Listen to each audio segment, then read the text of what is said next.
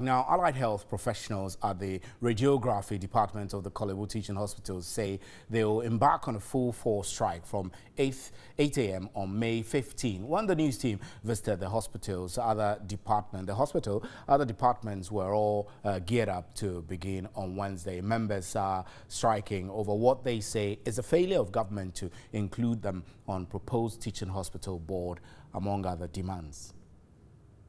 The radiography department at the Korle Bu Teaching Hospital handles 50 CT and 15 MRI cases daily. Radiographers told the news team there are currently about 15 booked MRI cases to attend to. The department on May 14 attended to children and emergency cases. The plan was to have a full sit-down strike, but because of emergencies and babies which were booked a week before, we had to start and do them today. So that's basically what we did today, so that at least you won't shorten the government and the babies who are here. So we were able to do them, clear all those cases for today. But the situation would be different from Wednesday, May 15. We're going to have a full sit-down. We're going to come to work, but we are not going to attend to patients. That's what's going to happen from tomorrow morning. From tomorrow, we are not even attending to emergencies. From tomorrow, we want the government to know that this is a matter of life and death. And so tomorrow, we are not even attending to emergencies. Chairman of the Ghana Federation of Allied Health Professions, Dr. Ignatius Winibono, says the implications will be dire for the country. It's not a pleasant situation for us at all, but we just want that justice should be done for us to be able to return so that we can give you the maximum quality of care. In fact, if we don't have the peace of mind, the kind of care we'll give you will be substandard. The Ghana Society for Medical Physics representative on the Federation, Dr. Isahaku Shiraz, says all attempts to get governance for engagements have proved futile. Trying for the past 2 months, we send letters upon letters, not even an acknowledgement. Somewhere, I think early part of last year, we met and there was to be a follow-up. Letters upon letters, just not even a simple acknowledgement. I've received your letter, I'm out of town, I'll call you, give me some more time. Would have been at least pleasant. He basically refused to call us. I don't know whether he thinks we are not important, but he refused to call us, and therefore we've not been able to meet him since then. The Federation is made up of about 18 groups within the health sector. Let's now engage the chairperson on the Health Committee of Parliament and MP for Brekum East, Dr. Kwabena Atwum Nuyama. Good evening, and sir, thank you very much. The draft amendment to Act 524 with specific reference to the membership of boards of the teaching hospitals. Is this before Parliament? Good evening, Stephen, and good evening to your viewers.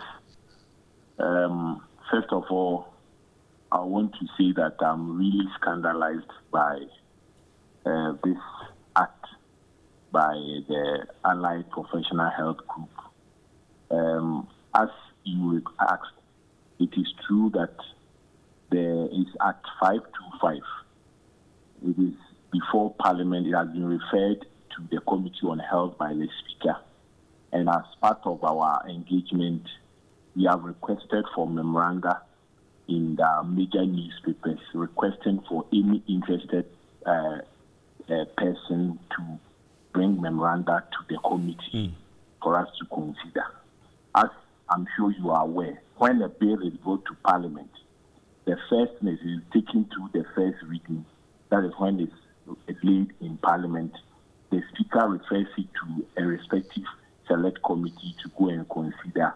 That is where the committee will invite for memoranda from interested parties to consider.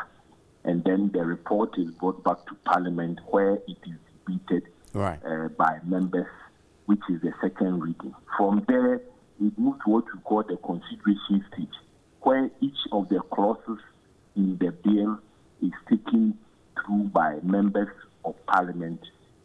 Each member has the opportunity to move any amendment he or she prefers. And when the members present agree to it, it is made part of the act eventually. When it is finally passed, the president assents to it, it becomes a law. Right. So we understand, Honorable, we understand the processes that this has to go through. But the point you're making, if I can understand you, is that the association didn't have any right to go on demonstration, or they're doing this in bad faith? I am completely scandalized.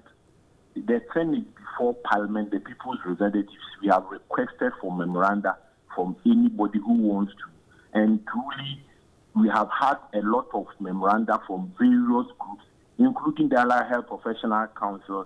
Their leaders have even met me before they brought the memoranda. I have told them the committee will consider we need to even call them to talk to them in a meeting. We will do so. As you know, Parliament is on recess. We haven't dealt with the second reading constitution stage. So there are several steps. I mean, the Constitution didn't just say that before a bill is passed into law, it has to go through several processes. So it will enable anybody with a grievance to have a hearing. But, I mean, what they are doing, to say the least, is like subjecting the innocent patients, using them as pawns for, I mean, I don't understand. Is it that they want to blackmail Parliament? They should just calm down. We have a long way to go. We will invite everybody, listen to their grievances. If at the end of the day, Parliament sees that what they are requesting for should be done, it will obviously be done. The bill is not law at the moment. Right. Honorable, we're grateful for your time. I'm afraid we have to run. Honorable Kwabena Twum Nneama is the MP for Brekum East.